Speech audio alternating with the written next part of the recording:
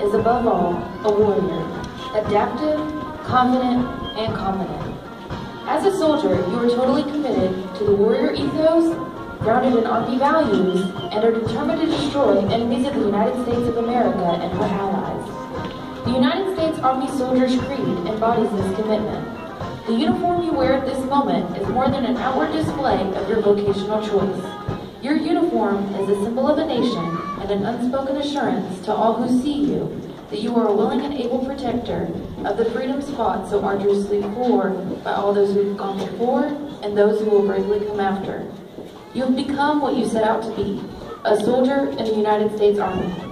The Soldier's Creed is your declaration of your unshakable commitment to the ideals this nation was founded upon and will continue to guarantee.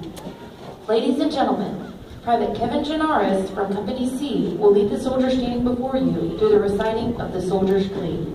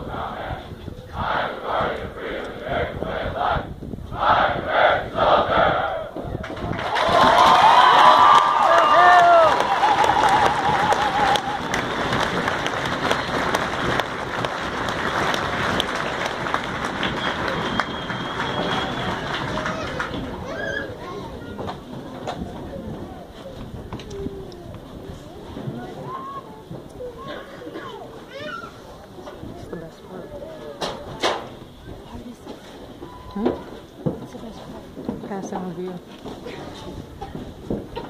So they're all going to march off and come around and pass through here.